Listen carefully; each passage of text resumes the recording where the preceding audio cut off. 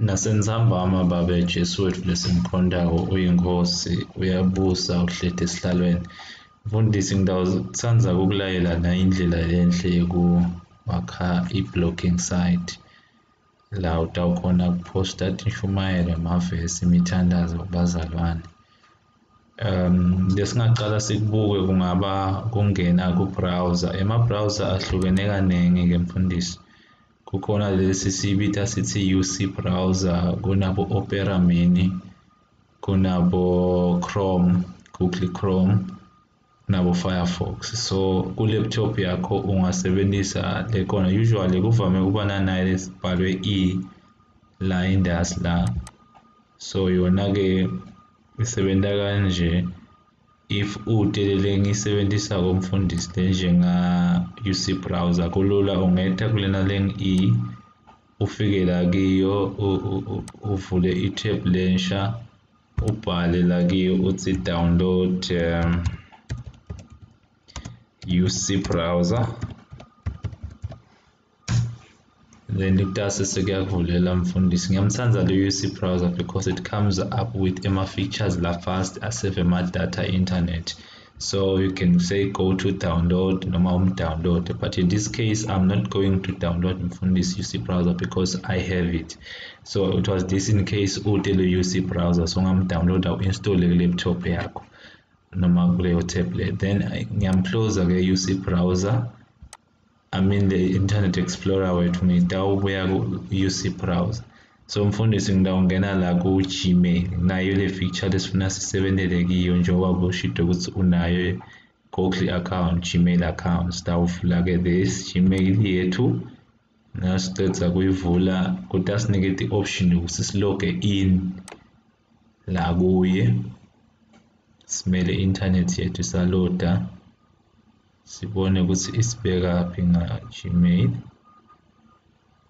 mfundisi. So lesitakwenda la kulo Gmail sitawuzama lokuloga in kuthi create account. Now uta create account, but in this case ngoba unayo mfundisi sitawuthi sign in, so siloga in la kule email yethu sifake lo mniningwane wethu lesiudayele we-email yethu. So sibone internet yethu isiload manje nyalo ntsambama. So mina ngidawufaka nje manje email yami, ngidawusebenzisa ngincombi ke ma-email mfundisi ngidawusebenzisa naye lengakaye nga-create i-blog ke, so sitobona tonke leti gaba kahle kubede lesalele emuva. It is lazenmakita2@gmail.com, and then ukuthi next. Konke lokho ngikwenda la kule laptop yami kungukuthi password, ngifake password i-email yami.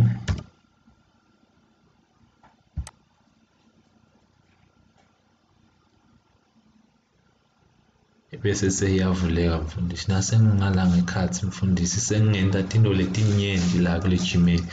Ngicela siqale ngalokubuka indzaba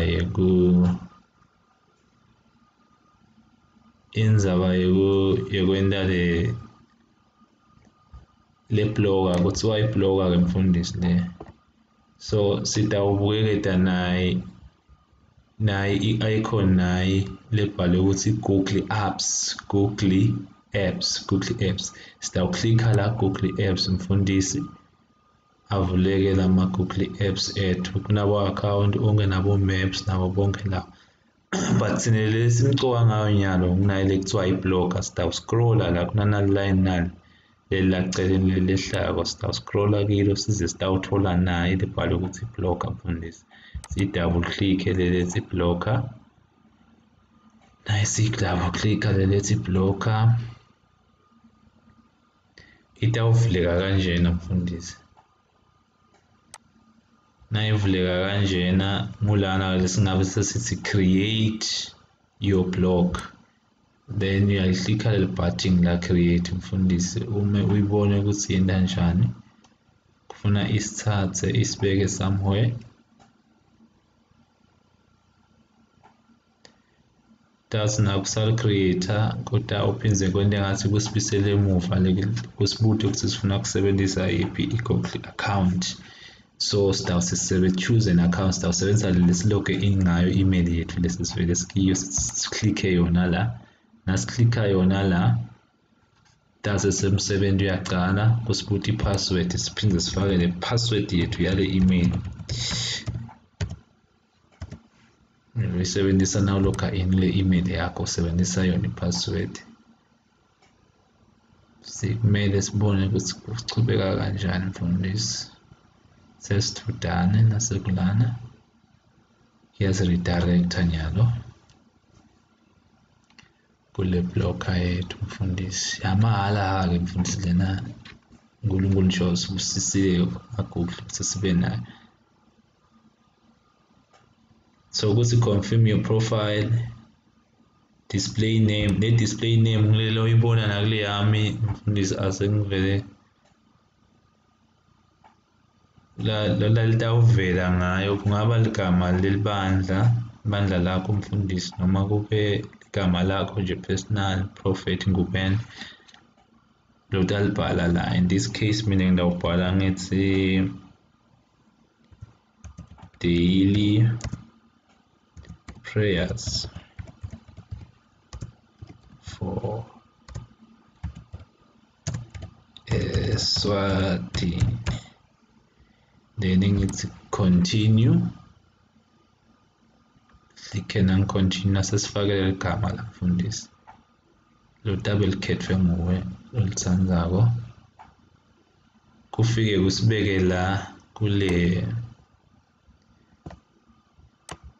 dashboard yethu le. So lokho singeta kunang times lona sikukhokhe lokho sithi create new blog sesivele sikhona ku dashboard yethu la sitakwakha lama blog. So sifuna kwakha i-blog lensha mfundisi sitawuthi create new blog. So kule new blog sitayiniketa i-title isihloko sayo ukuthi kahle hle namuhla kule blog yethu lena sikhuluma ngani sitabokhuluma ngani nje la kule blog yethu. Ngabhala ukuthi mina ngithi prayer that produce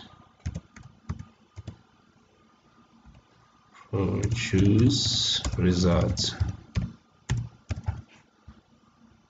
and then lana sowakha le address mfundisi lokho bonke labantu lamhlabeni lotawufuna babone le blog yakho batakubona kanjani batakuthola kanjani. Kufana ne cell phone number mfundisi ukuthi nasishaje cell phone number yakho sithola umprofeti ngumeni, nasishaje cell phone number sithola Melu Slamini. So the address ichaza lokho ukuthi usendela abantu bachafada baviewer batawukhona kudirecteka la kule blog yakho bakhona kubona onke ama-post imithandazo nako konke ishumayelo lawutakhona kutenda kule address.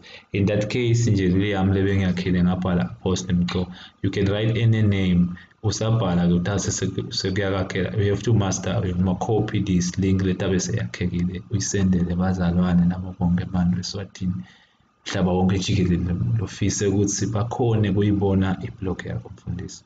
So mina nje lana ngidawuthi my prayers Eswatini.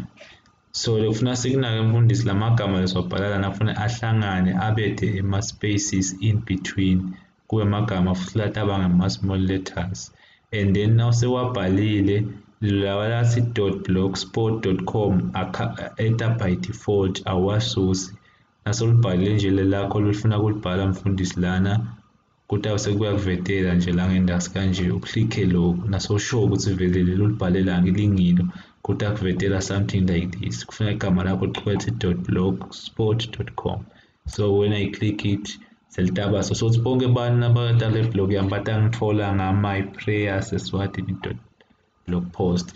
Sengingayi-highlighta ngicopy le URL le ngiyoyibeka somewhere new tab la kule browser mfundisi. So ngingeta ngibele emuva ngoba asikaqedi. So yakhetha ke mfundisi ukuthi nguyiphi i-theme loyithandzako kulama theme lawa latakwakhela le blog kunale nale. So ukhetha lo ithanda komfundisi naleso longiyo naleso longiyo i-theme longayisebenzisa mfundisi. Unfortunately-ke side-ke ukuthi singakhona ukuthi singeteke lamanye but basiphe wona lawa nje baka-Google ema-theme. Mina asengikhethe nje nayi ebhalwe ukuthi travel. Ngithi travel and then itaba highlighted kanje mfundisi losho ukuthi sengikhethile then ngithi create. Shothi ngiyohlala ngisebenzisa leyo theme lengiyisebenzisile forever in my blog.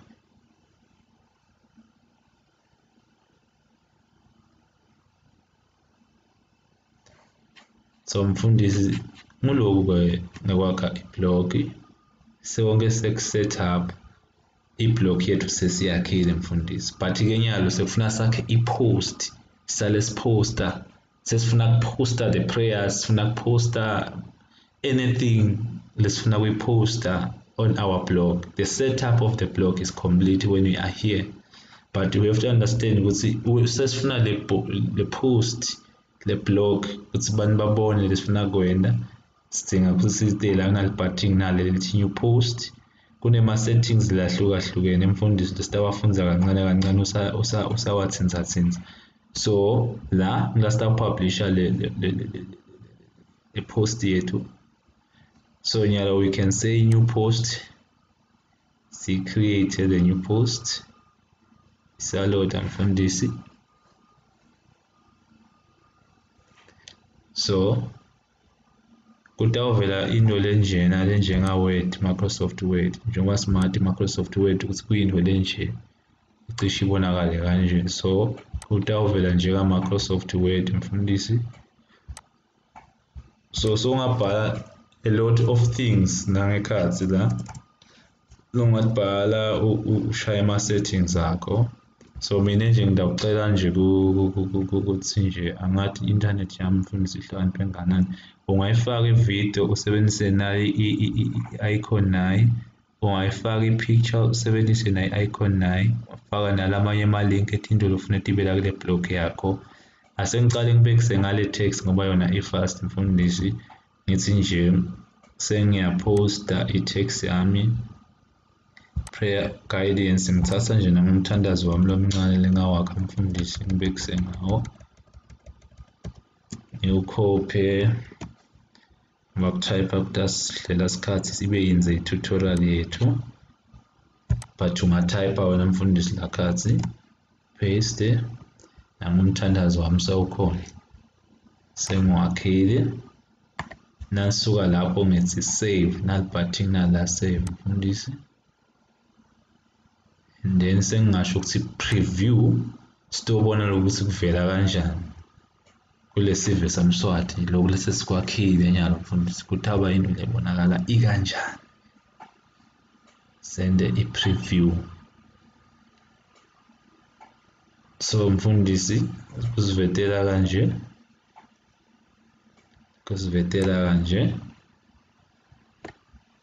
kuyasho ukuthi prayer that produce results.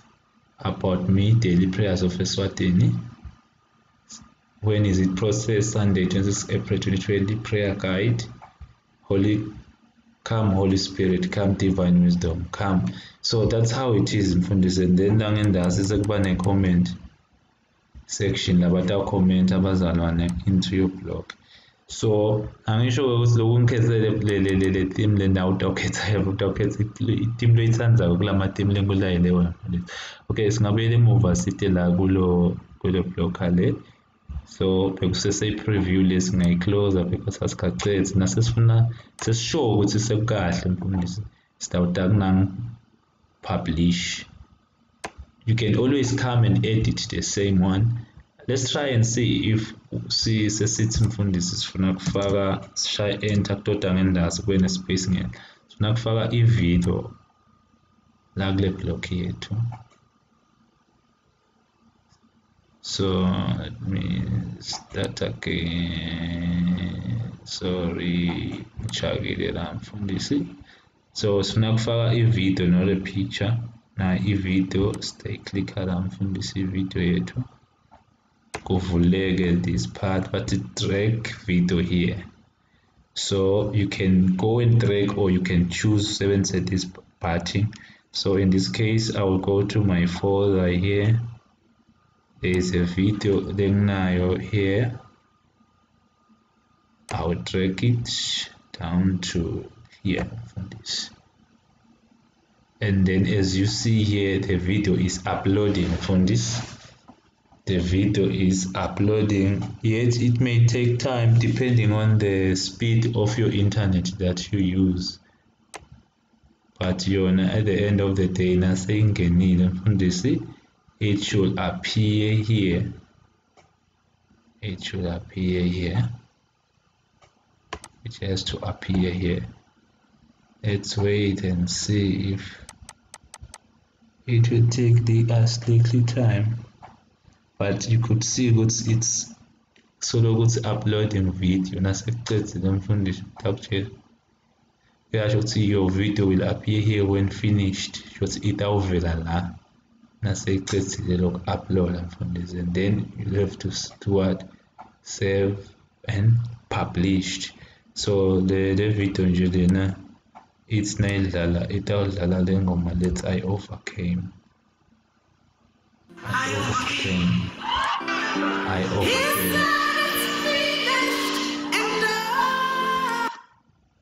So ngenxa yokuthi siseva sikhathi mfundisi sale video ingabe yenze kakhulu, sengingasho ukuthi le tutorial yethu iphela lapho mfundisi. Nabe khona lo ngakuboni kahle sidawulayelana ka WhatsApp. So asesithi nje kafishane sesicedzile, so yayipublisha le video yethu le blog yethu bayithola abazalwane ngale link lo yakhile mfundisi usayakha na ukhumbula kahle le ukusho ukuthi bona nje nawo basendela utabasendela le link lelo tabu yakhile yona itabathatha le link ibalethe lapho le blog. Angathi mfundisi wa internet yami ihambe kancane, kufuna ngabe sekucedzile ku-uploada ivideo yethu. Maye bengingajabula kusecedze masinyane. So tiningi ama-features lakhona la kule blog lamanye utawa-discover. Uyakhona ku-edita, uyakhona ku-delete, uyakhona ku-edda a new one naseyiphelele mfundisi. Ngenxa yokuthi ngisaba ukuthi le tutorial yethu itaba yenze kakhulu mfundisi, ngicela kuyijuba la. Maybe ngiyabe sengiphinze ngakhalenye mfundisi leta address sithi itawuba part 2. Leta address isikhombe nasekuphelile ukuthi le video iba kanjani.